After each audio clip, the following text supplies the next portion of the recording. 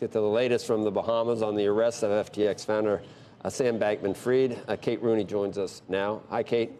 Hey, Joe. Good morning. Sam Bankman-Fried is now in a correctional facility in the Bahamas after his request for bail was denied by a judge yesterday. The magistrate judge there in the Bahamas, citing heightened flight risk, the former FTX CEO will remain in that jail until his next court appearance. That'll be over arguments for extradition scheduled now for February 8th.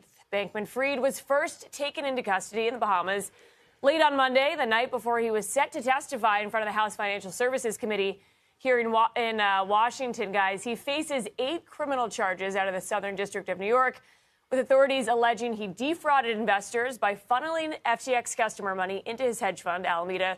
Behind their backs, the CFTC and SEC also filed parallel civil lawsuits yesterday. And in a statement, his lawyers said Bankman-Fried is reviewing charges with his legal team and considering all of his legal options. FTX's new CEO, meanwhile, John Ray, who led Enron through bankruptcy after its collapse, did appear before Congress yesterday and ripped into Bankman-Fried's management.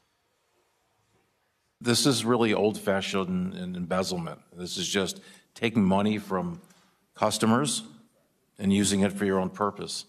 Not sophisticated at all. This is just plain old embezzlement.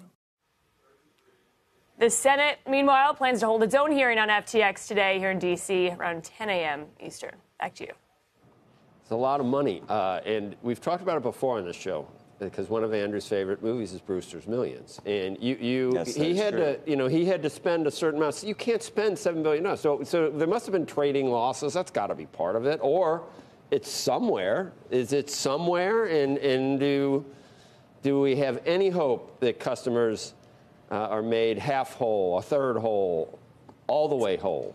So John Ray, the new CEO, has been talking about using forensic investigators to track this. But one of the hard things about this, you'd think, because it's cryptocurrency, there's a lot of talk about blockchain and how it's easily traceable. It's ironic that this is a crypto company.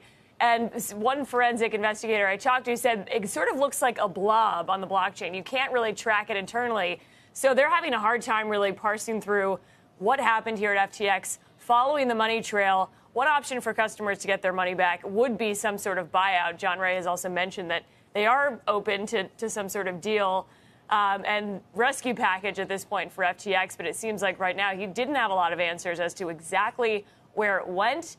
There were calls from regulators and lawmakers yesterday to return the money. If you're either a politician or a company that's taken funding from FTX, saying that really belonged to customers, get in touch with the Southern District of New York to return it. But it's not clear right now if customers will be made whole and at what point. It could take years. Well, you got campaign finance law. He gave a lot, but you can't give billions. He didn't. You can't spend. He was using other people's names to do. Yeah, but you still. You're not even at $10 million there. You can't, the real estate is not more than. Some of this had to go to money heaven. If you were, that's where I think it lost. I think he lost it. The FTT token. Right. I mean, some gone. of that was like fake money that was probably never there. Right. It's the customer funds that you got to worry about. And I think you're also thinking about a whole double counting situation.